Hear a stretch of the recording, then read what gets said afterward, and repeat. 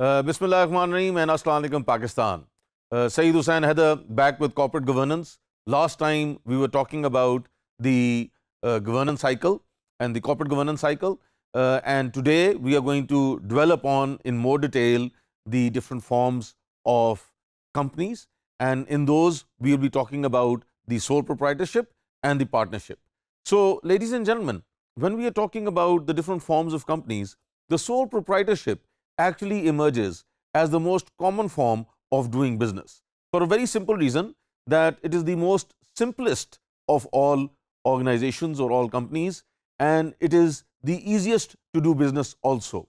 However, there are pros and cons which we are going to be looking at. When we look at the sole proprietorship, a business that legally has no separate existence from its owner, income and losses are taxed on the individual's personal income tax return. The sole proprietorship is not a legal entity. A sole proprietorship, there is no legal distinction between the individual and the business. Thus, every asset is owned by the proprietor and they have unlimited liability. Examples could include writers, consultants, local restaurants, shops, and home-based businesses. And ladies and gentlemen, when we are looking at this sole proprietorship, it has a simplistic mechanism of doing business. It does not have any reporting mechanisms. The most that has to be done is to ensure that taxes are paid properly, and secondly, that nothing is being done illegally.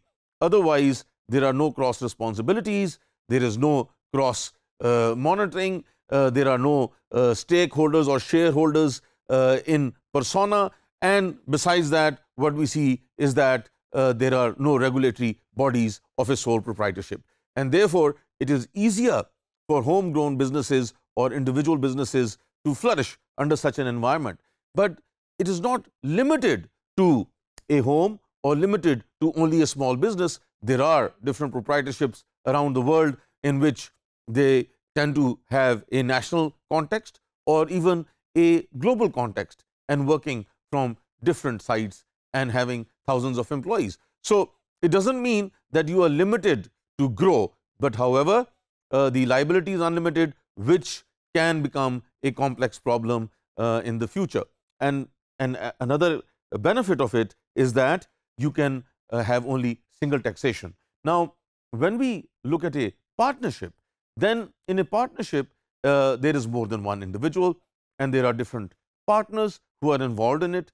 There is a regulatory framework which is under the Partnership Act, and in most cases, these partnerships also have unlimited liability. So, talking about a partnership, it is a formal arrangement by two or more parties to manage and operate a business and share its profits. A partnership, like a sole proprietorship, is legally and financially inseparable from its owners. Profits and losses may be passed through to the owners, personal income for tax purposes, debts and liabilities pass through as well. So again, in a partnership, what we see is that it is like a multiplication of a sole proprietorship, but there are more individuals in it.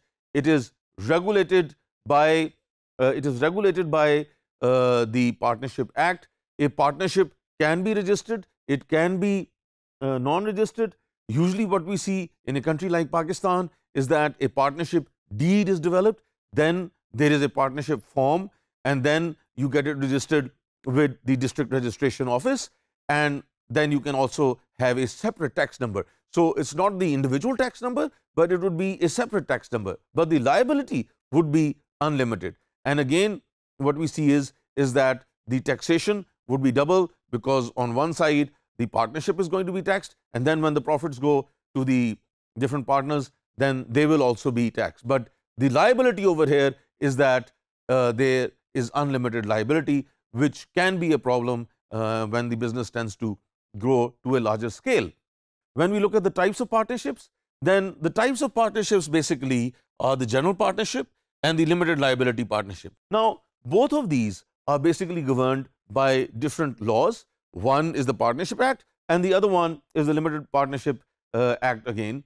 Why do we have the Limited Partnership Act? Is basically to ensure that the partnerships can have limited liabilities, while in the normal partnership what we see is that they have unlimited liabilities. So that is the basic difference. And again, as we move forward in corporate governance, we'll be looking back at all of these and see that what are the other distinguishing features amongst these different forms of business organizations. Thank you.